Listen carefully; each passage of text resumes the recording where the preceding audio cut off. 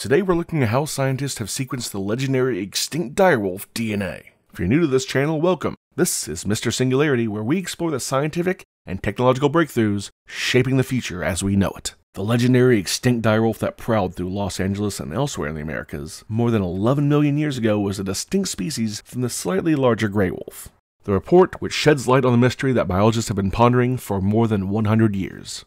The terrifying direwolf, the legendary symbol of Los Angeles and La Brea tar pits, has earned its place among the many large, unique species that were extinct by the end of the Pleistocene era. The Pleistocene, generally known as the Ice Age, ended around 11,700 years ago.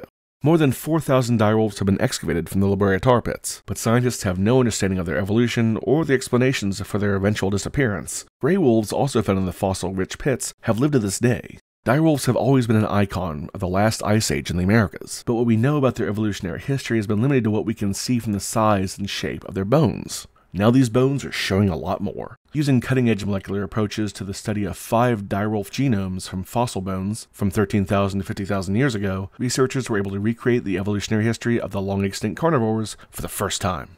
Significantly, there was no proof of gene transfer between direwolves and either North American gray wolves or coyotes. The lack of any genetic transference suggests that the bad wolves have evolved in isolation from the other Ice Age ancestors of these other animals. We also found that the direwolf is not closely related to the gray wolf.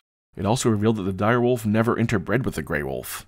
The ancestors of the gray wolf and the much smaller coyote originated in Eurasia, and are believed to have migrated to North America less than 1.37 million years ago, relatively recently in evolutionary time.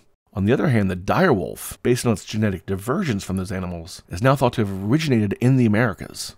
When they began this research for the first time, they assumed that the direwolves were just beefed-up gray wolves, so they were shocked to discover how extraordinarily genetically different they were, so much so that they definitely couldn't interbreed. This must mean that direwolves had been isolated in North America for a very long time to become so genetically distinct.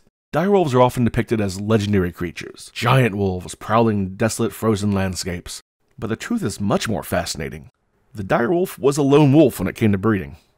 Interbreeding is very common among wolf lineages when their geographical range overlaps. Modern gray wolves and coyotes, for example, have also been interbreeding in North America. Yet the researchers, using a data collection that included a Pleistocene direwolf, 22 North American gray wolves and coyotes, and 3 ancient dogs, found that the direwolf had not interfered with any of the others, probably because it was genetically unable to reproduce with those animals.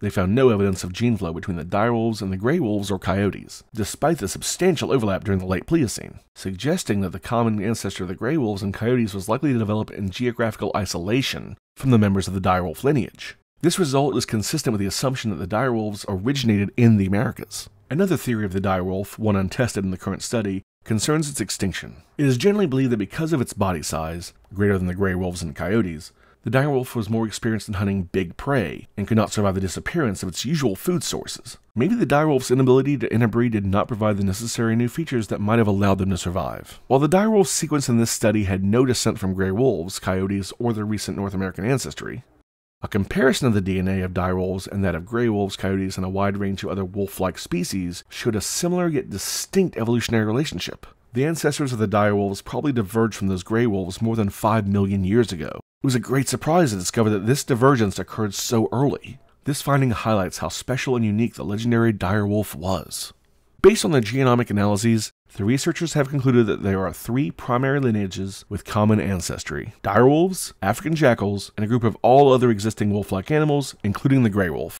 Gray wolves, which live today mainly in the wilderness and isolated areas of North America, are more closely related to African wild dogs and Ethiopian wolves than to direwolves. The research was the first to ever publish genome-wide data on direwolves. The genomic analysis focused on both the nuclear genome and the mitochondrial genome, which is abundant in ancient remains. The reduced cost of sequencing analyses, in addition to the state-of-the-art molecular biology methods for highly degraded samples, helps us to retrieve DNA from fossils. Ancient DNA genomic analyses are an amazing tool to better understand the evolutionary history of ancient and extinct animals.